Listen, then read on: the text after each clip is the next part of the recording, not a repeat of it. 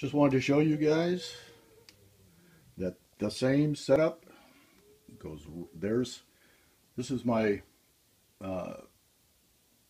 bracket to hold the wire loom in place.